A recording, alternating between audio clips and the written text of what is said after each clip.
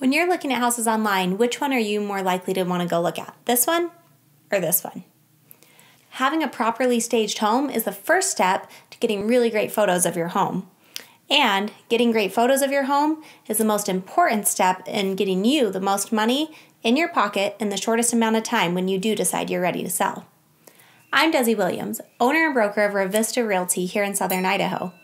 In this video, we're going to talk about staging your home for professional photography.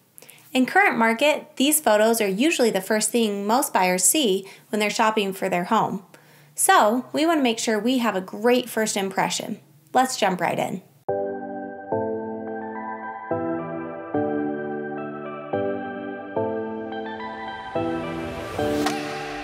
Step number 1, get your exterior ready.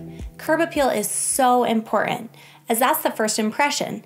And as we know, first impressions are everything. How to get your outside ready. Mow the lawn, trim the shrubs, sweep or power wash the walkways and driveways, as well as the exterior of the home.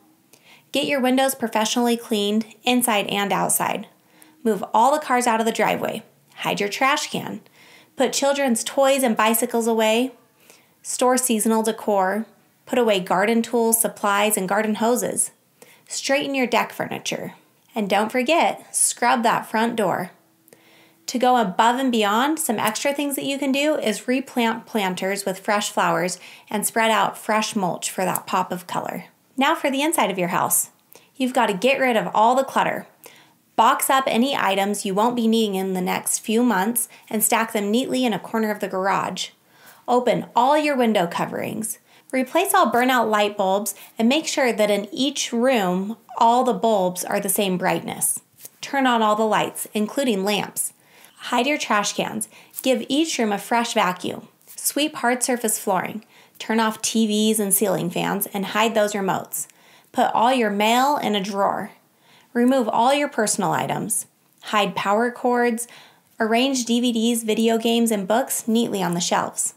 Minimize your knickknacks. Less really is more. Now let's move on to the kitchen. Specifically in the kitchen, you want to make sure you remove all art and magnets from the refrigerator. Put all the food away in cabinets. Clear all the clutter off the counters, including KitchenAids, blenders, knives, all of it. Get it out of there. Hide soap, scrubbers, dish towels. Put away the dish rack. Organize any open shelving. Clean the backsplashes and make sure your stainless steel is sparkling. Get rid of all those fingerprints. Onto the dining area. You want to make sure to straighten all the chairs. Create a minimalist tablescape and organize that china hutch. Hide any high chairs or booster chairs. Onto the bedroom. Make all the beds. Arrange decorative pillows on each bed. Hide clothing and shoes. Clean out underneath the bed, or shove it really far back underneath the middle where no one can see it.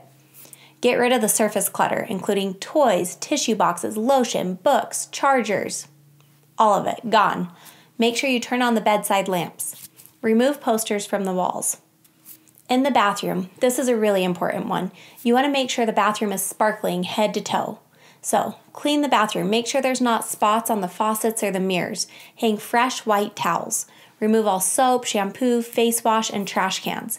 We want those shower curtains open. It adds an extra 2 feet into the bathroom space, making it look bigger. Shake out your rugs to make sure that they look nice and fresh. Clean the tub in the shower. Close those toilet lids. And make sure that the toilet paper roll is at least half full. And make sure you hide all the plungers and toilet scrubbers. Now on to pets. We all love pets. They're so cute and so furry. Get rid of them. Hide your pets. Hide their toys. Get rid of their fur off the furniture. Hide their food in a closet. Get the pets out of sight so that way when people are looking at your photos, they don't see a cat perched up on the bed. So these are all tips to get your home staged for photography, but a lot of these pertain to when you're showing your house as well. So when you get that first showing call, revisit all these steps. Lights on, blinds open, pets away, dirty laundry away, hide all your clutter. One tip that I really like to do is just get a laundry basket, run around, throw all your junk in it, put it back in your car, and then when you get home, you can just dump it back out on the floor and be the same as when you left. Well, that's all I've got for you. I hope you liked my tips for getting your house ready to list and photograph. If you have any questions, reach out below. And again, don't forget to like and subscribe for more tips like these. Good luck selling your house. Desi out.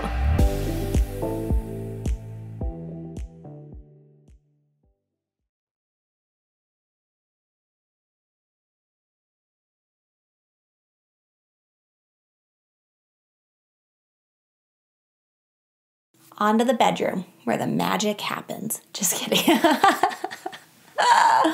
I'm so funny.